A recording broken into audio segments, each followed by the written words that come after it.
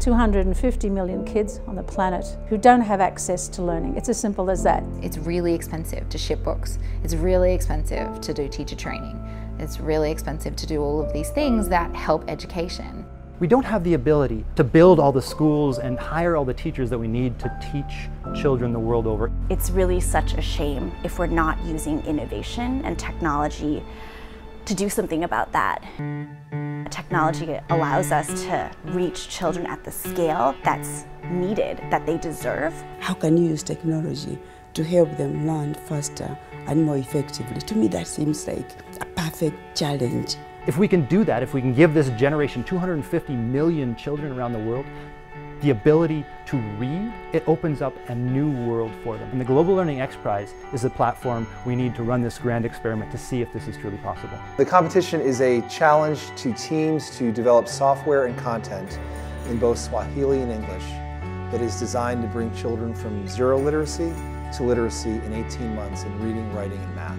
The prize is the releasing of the potential of probably 50 million, possibly 100, hopefully 250 million children who are not functionally literate.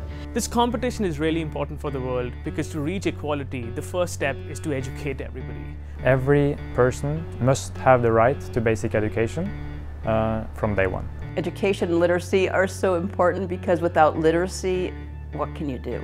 If someone is illiterate, despite all the content out there, they cannot benefit from it.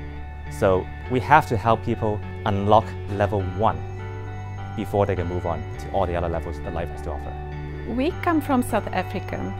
We see the children who need this app around us every day. That's why we continued with what we are doing.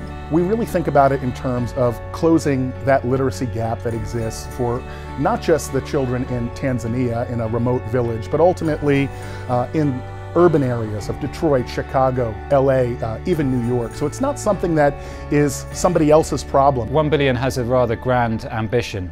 We want to see 1 billion children reading with confidence and basically numerate as well to serve as a foundation for their education. And we believe XPRIZE is going to be a catalyst for this scalable quality education. 25 years, 50 years down the lane, someone's going to look back and say, this is when learning changed. Even if the penetration of smartphone and tablets devices is not yet perfect, it's just a matter of time. The cost of tablets is coming down to a point where the computational horsepower is affordable on a massive scale. If not right now, then certainly by the time the competition ends.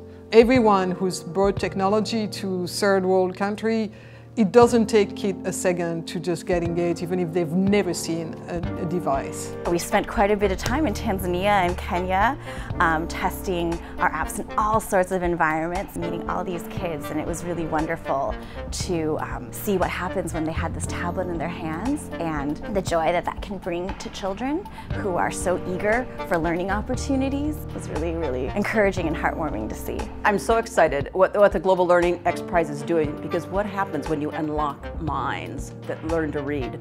And I'm so excited to see what these kids are going to be able to contribute to the world because they can read, because they can write, and because they can do basic numeracy. It's like the yes time for global learning.